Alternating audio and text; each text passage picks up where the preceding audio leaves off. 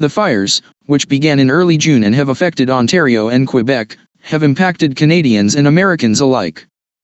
Canadian media reported that 14,000 people in Quebec were evacuated earlier in June. In Canada, the fires caused thick smoke that led to air quality warnings. In the Northeast, there was a similar effect. Cities like New York and Philadelphia were blanketed in a thick haze that eventually traveled south to Baltimore and Washington, D.C.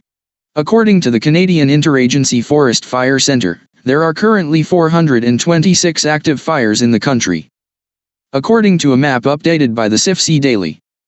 These fires are on both coasts of the country. Of those fires, 232 are labeled as out of control. Just 112 are marked as under control, while another 82 are being held. A fire being held means it is not moving but still not considered under control.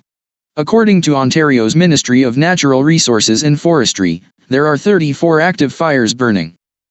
Half of them were not yet under control as of Thursday evening, the agency said. 8 are being held, 1 is being observed and 8 are under control.